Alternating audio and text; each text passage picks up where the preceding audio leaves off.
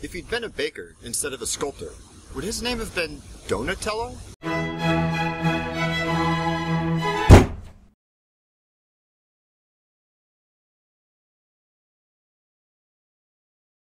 For the last episode in this series on critical thinking, I've come to Firenze. Florence was the heart of the Italian Renaissance, a massive cultural upheaval that started in the 14th century and spanned almost 200 years.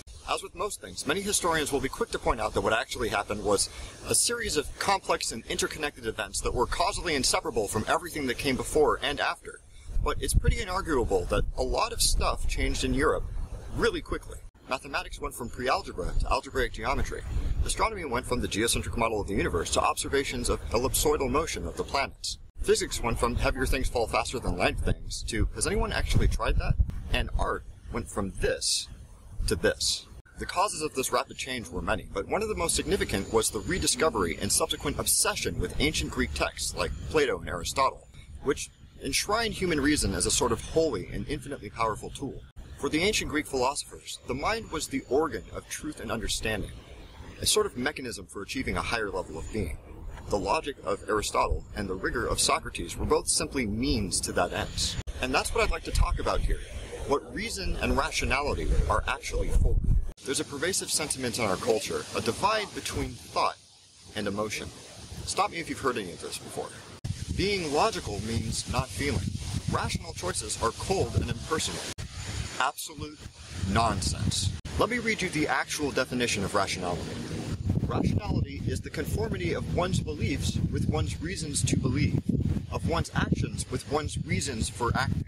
Note some absences in that definition. Being rational doesn't mean being cold and impersonal. It doesn't mean not listening to your heart. It doesn't even mean preferring practicality or efficiency.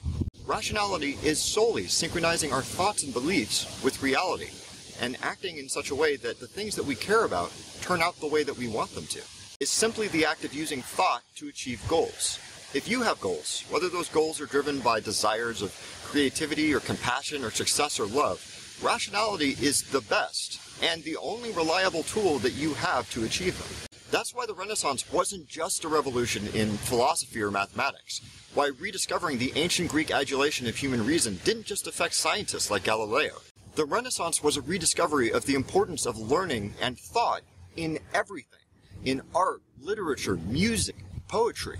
Look at Il Duomo di Firenze. This is a masterpiece of artistic vision and architecture. It's totally free from the flying buttresses that were thought to be necessary for supporting such a structure at the time.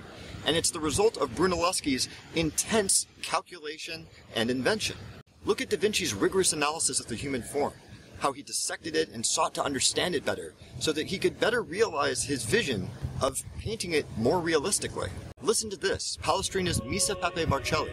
This is the result of 2 centuries of investigation and analysis in how to make different melodic lines work together, in harmony.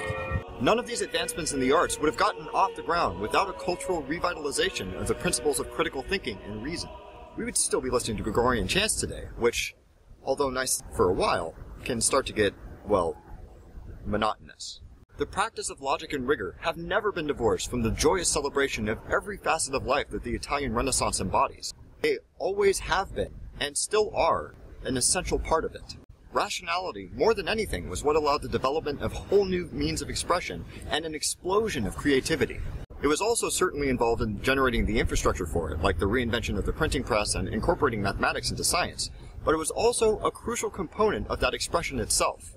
Ask any artist about the geometry of perspective and vanishing points, which first gained widespread use during the Renaissance, and it becomes painfully obvious that this artificial barrier that we've invented between making art and thinking hard about things is totally bankrupt.